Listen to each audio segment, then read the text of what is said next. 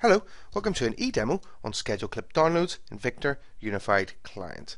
Schedule Clip Downloads allows us to schedule a time when our clip will be downloaded, which means you can choose a time which is more appropriate or convenient for your system. This might be after hours when you have more network resources to dedicate to the clip download. Okay, so before we begin actually scheduling a clip download, we have to ensure that we have a remote directory configured in System Values and Clip Preferences. So I'm going to open up Setup tab, System Values and Clip Preferences, and I'm just going to assign a remote directory to the administrative role, which is the one I'm signed in as right now, and I'm going to save and close that.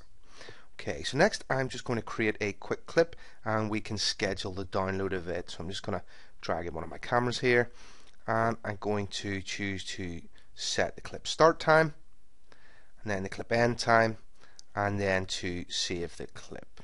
Okay, so in the direct clip action I'm going to choose save, and you'll see in the upper right hand corner then we have a clip saving configuration section, and in this section this is where we can schedule the clip download.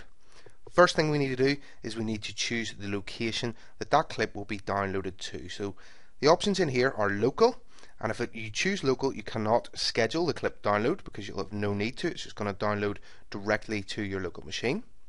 We also have all of the remote paths which we have configured in System Values. So in our case we have just the path for the administrative user, and that's what I'm going to choose. Next we have the download section, and in the download section we're going to choose when we're going to schedule that download. So you can choose Client Now, which is going to be if you've chosen to save that clip locally, it's just going to download it now using the client's resources, or you can use the server resources and you can specify the time, and that's what we're going to do. There's several canned options there, so we have now, 1 hour, midnight, etc. What I'm going to do is I'm just going to choose the very bottom option, which is specify, and I'm going to specify the time. So I'm just going to specify 2200 or 10 p.m. and choose OK. And then we need to set the clip expiry. So this is the time when that clip will be removed. I'm just going to choose 1 month, and I'm going to choose save. And if I choose finish then and just move over to my clips list, you'll see in the clips list that we have a download task created there, and the tooltip will show us when that clip is scheduled for download. So that's the time and the date.